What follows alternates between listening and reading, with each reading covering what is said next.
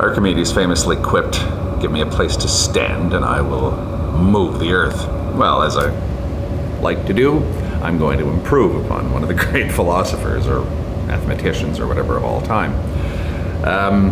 I'm going to say, give me a place to stand and I'll move the cosmos. In fact, I might even abolish it, destroy it, or I won't even have to destroy it. I can demonstrate that it never existed. Nice.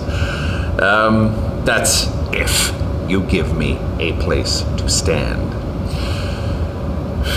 I always like to debate people who seem to think that they know what the universe is and that they've figured it out, or in some form or another they've gotten that idea into their heads. You know, you start out debating people like priests. They tell you, well, the Bible is the absolute word of God or something along these lines, and if you accept that, then this flows from that. So, okay, well, that's a pretty big if I accept that. That's pretty easy. But, you know, then I went to high school and I started to debate people like Marxists. Never really could handle Marxists. And it's not even that I have anything against the theories of Karl Marx, it's just the people that tend to gravitate towards that sort of thing tend to be hate-filled fanatics. Misanthropes who preach brotherly or siblingly love or whatever, the togetherness of the human race. But argue or disagree with them, and they hate your friggin' guts and might actually advocate your own extermination. Certain hardline Marxists have advocated this. Kill people in the name of making the world a better place, of course. Then, of course, you run into people on the internet later on, like race realists. Who, if you give them a place to stand, i.e., if you give them a coherent and consistent definition of intelligence, they take that and they then, quote unquote, demonstrate that people who belong to a race identified as Africans are not as intelligent as people who are identified as Europeans, who in turn are not as intelligent as people identified as Asians. Or at least they do better on IQ tests or whatever. Okay, well, you've given somebody a seemingly harmless axiom that you sort of think, okay, there's nothing wrong with this becoming a fact, that, you know, intelligence exists and that it's accessible as a concept, as a definable concept, measurable concept. What's the harm in that? Put it in the hands of somebody like J. Philippe Rushton and watch what happens. Watch how harmful it could be. You know, you can almost hear the goose stepping in the background and the screaming voice and the thick Austrian accent. And now, of course, we're talking about logic, where one could demonstrate that our own existence is not logical. And it's a pretty compelling case that's been made. Now, of course, the problem is there's an assumption built into that. Or at least an assumption built into a conclusion based upon that. Therefore, we ought not to exist, because logically speaking, our existence cannot be justified. Okay. Again, that presupposes the need for justification. That presupposes the absoluteness of logic. That presupposes we have a place to stand.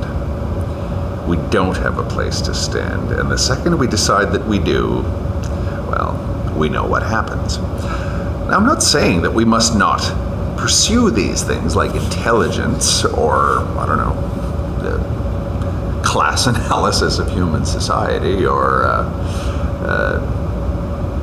morality or logic. I'm not saying we shouldn't pursue these things because they're dangerous. No. What I'm saying is we should always remember what they are and why we created them. Logic is a concept. Concepts do not exist outside of the human mind. I can't say this enough. I don't know if people have the whole idea of concepts clear in their heads. Honestly, it doesn't look that way to me.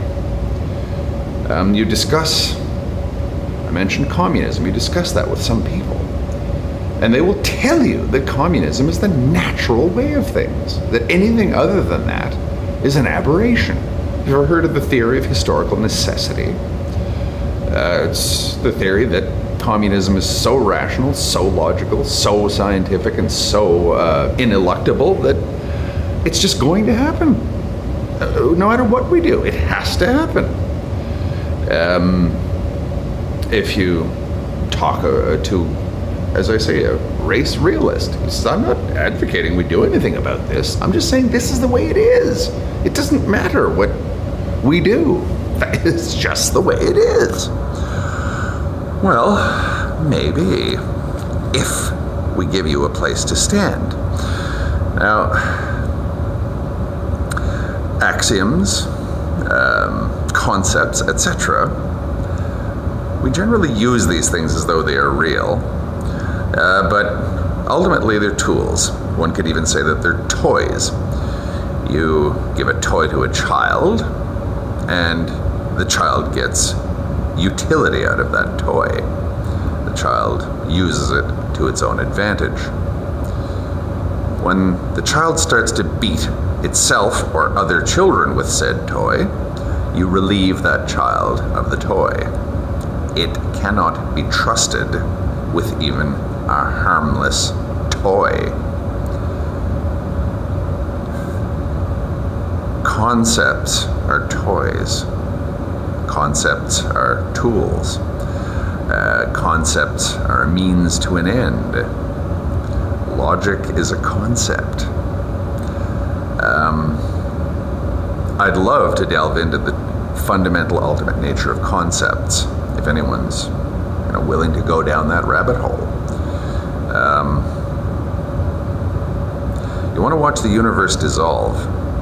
Get into that subject. And by the way, I'm going to stick to my contention that this eradication of reality, or seeming, is not what I want. It's a rabbit hole I'm following someone else down. I once mentioned that a certain rather unpleasant character on the net has abolished guilt because of his pushing it to an unsustainable extreme. It looks like Logic Rolls the Dice is abolishing logic by the same unintended path. At a certain point, logic becomes untenable. There's no place to stand. Because what you do by pushing it to that extent is you have to question, or there are people who will question your place to stand because you're using that solid place against me. Okay, I have no choice. I have to question your place to stand, the very foundations of logic. I've got no choice. You've boxed me in here. You've forced me to point out to you just how dicey our assumptions are, just how unreal concepts are. For convenience sake, we've, 99.999% of the human race never even gets even close to this kind of thinking because it just doesn't interest them. But that, of course, leads to certain errors or certain misapprehensions, I suppose. We start to think that these things are real. We start to think that concepts, ideas, are actually real. They're not. That's where they are. Not out there in the phenomenal universe, certainly not up there in the ether. If they are, so is God.